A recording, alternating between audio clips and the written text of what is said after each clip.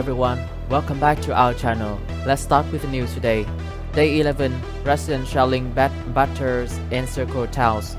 In war-torn areas of Ukraine, residents fled on footpaths and grief-stricken parents mourn dead children as the Russian troops continue to shell encircled cities.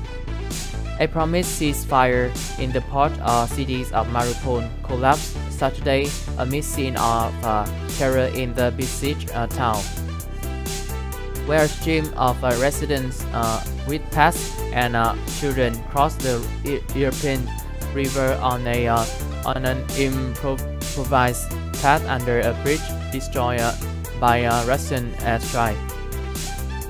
In comments carried on Ukrainian television, Mariupol Mayor Vadym Boychenko said thousands of residents have gathered for safe passage out of the cities when shelling began that morning.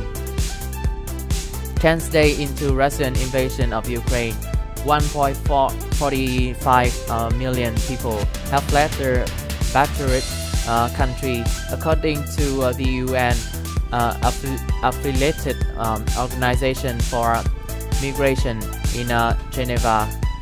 This is the end of our news today. If you like this video, please like and subscribe to our channel. Thanks for watching and have a good day.